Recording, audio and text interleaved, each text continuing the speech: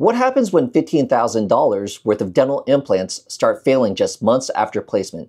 Today we're breaking down a complex case that went sideways and the critical lessons every patient needs to know before getting implants. Hi, I'm Dr. Daniel Choi, board-certified periodontist since 2011, and I'm sitting down with Dr. Syed, our prosthodontist, to analyze a challenging case, a patient in her 60s who came in with exposed implant threads, bone loss, and a severe bite discrepancy. We'll walk you through exactly what went wrong, from implant positioning to the overlooked biomechanical issues that doomed this case from the start. In this video, you'll learn the warning signs of failing dental implants that you can't ignore, why a class 2 bite relationship changes everything about implant treatment, the difference between a quick fix and a long-term solution, whether this case could have been saved or if starting over was the only option. And stick around until the end because we reveal whether an all-on-4 choice would have been the better choice from the beginning and what that means for patients in similar situations. Let's dive into the case. All right, so I want to show you this case. This is a patient that was referred by one of our referrals, or GP referrals, and great guy. So he has this case that he placed some implants on, I think 4 to 6 months ago. Previously, this patient has, I'm just presenting this case to you just for information so some patients can learn about this type of stuff, what to look out for and, treatment options. But in this case, basically, he placed, I'm assuming there was like an implant bridge up here that failed. He placed 3 implants to basically create an implant bridge. He let it heal for a few months. And suddenly, when the patient came back, he noticed that there were these fenestrations of the gum. Okay. For the patients out there, that means basically opening in the gums. He asked me like, hey, can we do a gum graft on this case? Because the implants have already been integrating for a few months. And I said, I don't, if it's only been a few months, we're already starting to see this is like a warning sign. Yeah. So, I'm a feeling that we have to remove these implants, but, send the patient over. So patient came over, ran a CBCT, definitely, see some bone issues also, obviously what we anticipated. But I just wanted like your take on this. So again, I'm thinking you're probably thinking the same thing that we're thinking. This patient had a bridge up front that failed. And when we look at the 3D scan, you could see what we anticipated. Like, so for the folks out there watching, this right here, like we're looking at this patient from the side. So like this is their lips, right? So their nose would be here. And that would be like, kind of like if we're looking at from this angle. Yeah. So anyways, there's literally no buccal bone at all on these implants, right? So you can see the threads outside, so there's no way there could be bone there. Yeah, there's no bone at all. So, but I just wanted to get your take on it because like what I was anticipating right here, I was like looking at this patient from this view is like, man, that's some serious overbite right there. Yeah. I mean, we know that when someone's biting on a taking a CBCT, that their bite could be a little bit off. Anyways, so what are your, based off of what you see, obviously this patient was in a bridge and so they lost bone from this outer edge, that buccal bone just resorbed over time. Severe class 2. Yeah. Yeah, which just means that the lower jaw is pretty retruded. Set towards the tongue and the upper jaw is far out. Right. So that makes it difficult for kind of the teeth to be meeting in more of a ideal relationship. Yeah. The other thing I see is that there's pretty much the bite is really on that lower left side. That the right side is one implant crown and that's about it. Yeah, right here.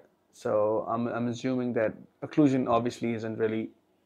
Patient doesn't have a stable bite right now. Mm-hmm. Do we have more photos of this patient? Yeah. Actually, just that one. Okay. Yeah. Yeah, I mean, it's actually just. It's pretty collapsed. So I think they had to make, I think to put this into reference, I can see that there's spacing on both sides. So I think for this photo, they had to have the patient not bite down all the way. Because I'm assuming that when the patient bites down, these get too far closer to the incisor ledge. So I think there's also like a lack of restorative space there when the patient bites down. Or for this bridge up here? Mm-hmm. Okay. Because you see like it's equally open on both sides. Yeah. So it seems like they had to intentionally make the patient not close all the way to get this snapshot. Mm-hmm. And with that class 2 relationship and with the lack of restorative room, we typically have to open the bite up, which is another can of worms, because class 2 opening the bite is tough, because what I'm trying to say is that because your lower jaw is pretty set towards the back side, the more you open, the more you exacerbate that that relationship of the jaw, the deviation from the jaws. Yeah, so you don't want to open too much in a class 2. So in this case, he needs kind of more of a detailed workup before those implants are placed. So if we redo those implants, I think first thing is determining how to get the patient to a stable bite. Okay, so this is where I love to get like your insight again. So like as a prosthodontist in regards to like, because we're just, when we're placing implants, we're just like, okay, this patient lost a bridge. Yeah. So his natural tooth bridge. Granted, we got some bone loss right now. I just need to place these implants and give this person a new implant bridge. So again, so what's your, so tell me exactly what your thoughts are again, because this patient is class 2, which then... So whenever we see a class 2 patient, it kind of, meaning an overbite. Overbite, yeah. Right. Yeah. It's always a difficult relationship to treat. It's not untreatable, but it requires a little bit more workup than just, your average class 1 or even class 3 patients. Which is the underbite. Class 3 is like your, lower jaw is kind of forward set. Right. Class 2, inherently, it starts off with a big discrepancy where your upper jaw is far set. And because your lower jaw is the one that moves up and down, right, the more you open it, the farther you go away from the upper teeth. That makes sense. Yeah. Right. So, and that actually makes it even more worse. So you're not really, because within class 3, when you open it, you're just kind of, there's only a vertical kind of deficiency. But here, there's also like that horizontal component that gets excessively worse as you kind of open the bite to kind of create room for that. Could you explain why you have to open the bite though? Because obviously when the patient's like that, if I give them teeth, I'm going to have to basically bridge this horizontal gap. Right. And there's no way to do that without kind of opening the bite. But the problem is the more you open, the farther away you're going. So you're excessively longer teeth, and your teeth are going to have to be flared out way more than they need to. Right. And then your implants are right here. But your bone's here, back there. So your bone's like right here, your teeth are right here. So when you bite down, there's like this big horizontal component to that force aspect as well, which obviously isn't ideal. With implants, they want force to be loaded along the long axis of the implant. Right. So yeah, it's a tough case. Yeah. So what would you do do you think the fenestrations can be treated with anything? I mean, I can actually see those threads literally sticking out of the gums there. So the really cool thing is I've been able to get really awesome results by doing free gingival grafting, not connective tissue grafting, not using cadaver tissue, alloderm, but like doing a free gingival graft in these areas have been very predictable. But with this supporting a bridge and this being several months into the process, it's another thing for if this patient came in years later and they've been in this bridge. I by no means, we're going to be like, okay, like how do we save this, right? But I feel like this situation right now is like trying to build a new home and our foundation is already cracking. 100%, yeah. Right. With the class 2, with the fenestrations, it's like, it's a surgical and a restorative nightmare. Do you think the implants are too wide for this site? Yeah, that's another thing.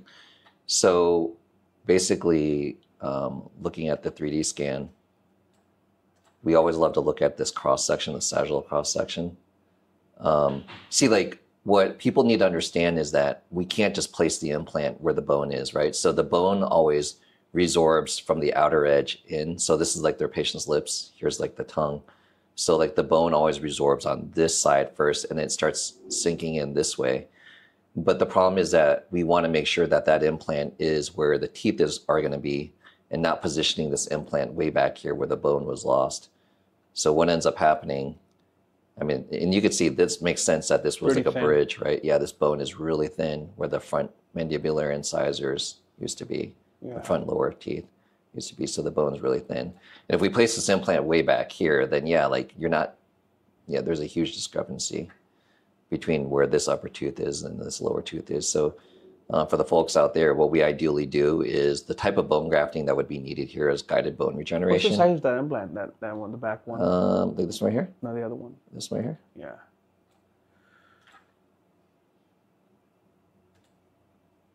Yeah, 4.7. Yeah, so that's a pretty wide implant. So I would have definitely sized down. Maybe like a 4? like a 3.7. 3.7. Yeah. And then like 3.7 and go deeper. And you can even angle it, and that would even make it better for the, Oh, yeah. 100%. You're absolutely right.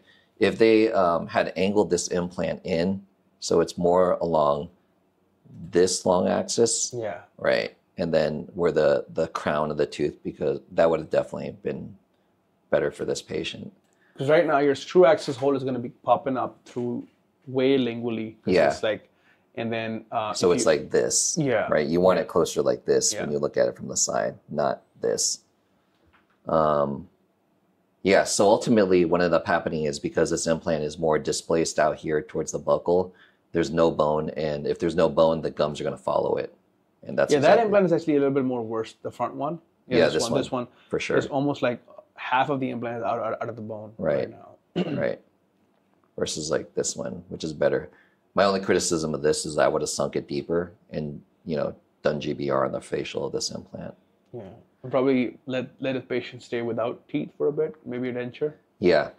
That's another thing to consider, right? Yeah. So if you do a big guided bone regeneration case, you ideally don't want the patient wearing like a flipper or something and like pounding on that area. That's like stepping on wet concrete, right? Yeah. But yeah. And this again is not bad. Like I would just again sunk it deeper. This far left one. I'm assuming they placed this other implant right here because the bone was definitely like less right here also. I'm not worried about a one tooth cantilever. I think that implant failed, or that tooth failed. Oh, this. Yeah. There was one that failed here. Yeah. Oh, okay. Seems like there's like this very implant-sized effect. Mm-hmm. Very possible.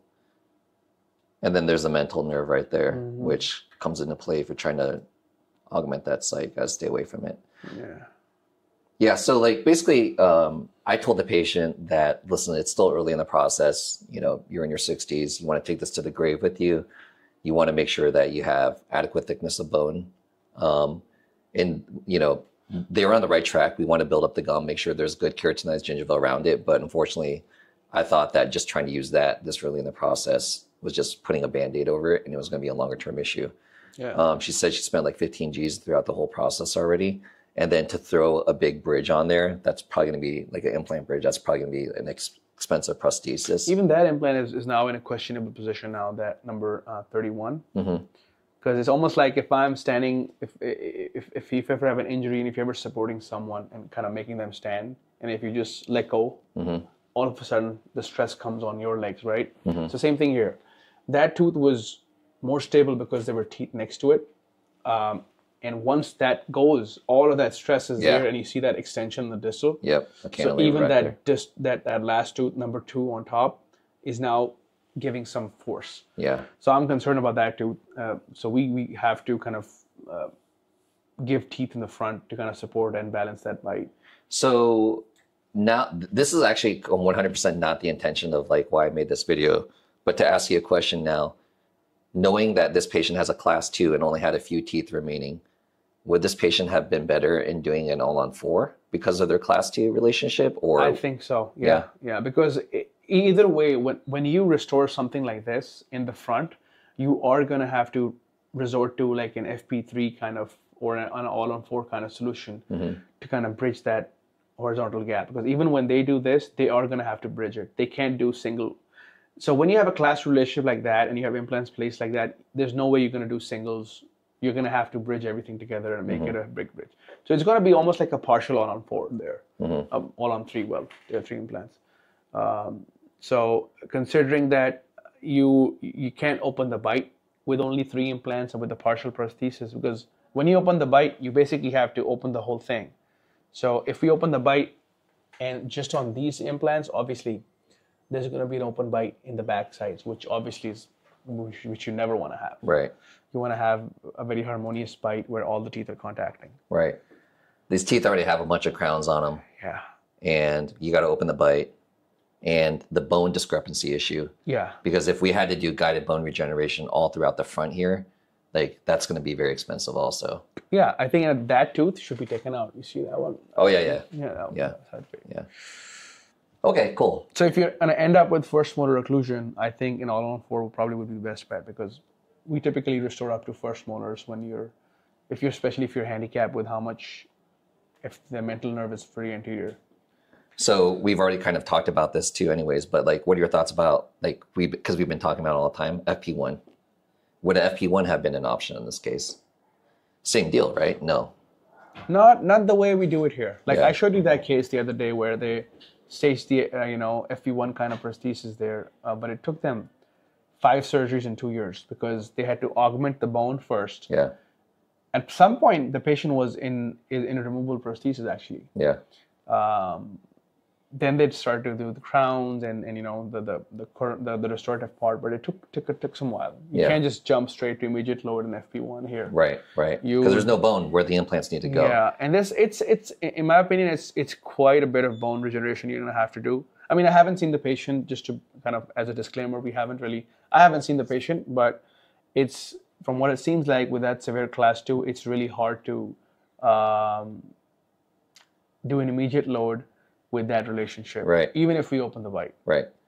So ridge augmentation without the teeth looking extremely flared out and extremely long. I mean, it depends on the aesthetics. We see some cases done by some providers to do FP1s, and then we're like, I wouldn't want that in my mouth. And most of our patients are really picky. Yeah. So about the aesthetics and stuff. Aesthetics. So I think aesthetics is so subjective. If patients are okay with the aesthetics turning out non-ideal, and if the patient has a low, doesn't really show much of the lower lip, then maybe but it's just like almost like pigeonholing the patient into a prosthesis what they don't have. Yeah, but my other problem with that too is that if you're like, I mean, that's a massive GBR in an unpredictable area, which is less vascular, anterior mandible. Yeah.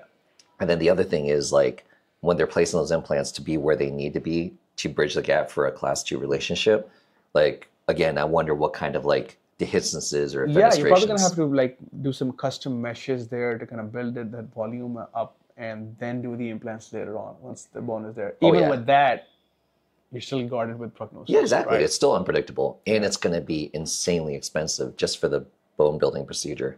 Do you feel like it's more predictable to do GBR on the top versus the bottom? Oh, for sure. Yeah, 100%. Because with the tongue, and it makes things complicated, right? Right. The tongue and the lack of KG. We're going to do implants and simultaneous GBR on a patient here in an hour. But way more predictable up top. Vascular. Okay, cool. I just wanted to get your thoughts on this case. And I didn't even think that we were going to talk about, the FP3 versus FP1 angle on this patient. But okay, thanks for your feedback. You're welcome.